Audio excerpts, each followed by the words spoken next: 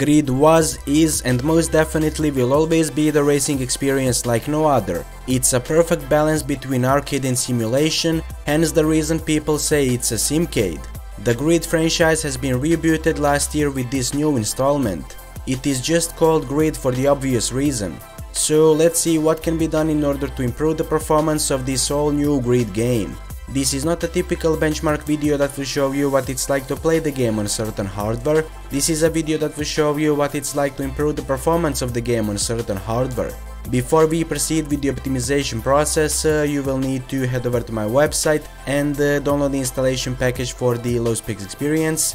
The download link is located in the description of this video.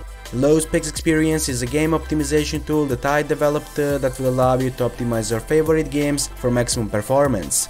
Now start the installation process for the Low Specs Experience. Once it's done, start it from your desktop shortcut and head over to the optimization catalog section.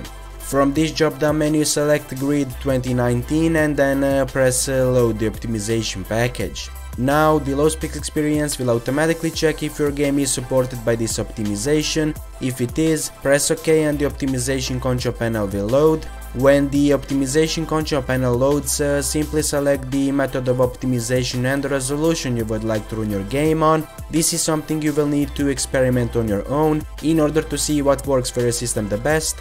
Once you decide which optimization method and resolution you are going to use, press the execute optimization button and then start your game. Also, if you are not satisfied with what you see, simply choose the restore default option, which will restore your game to default settings.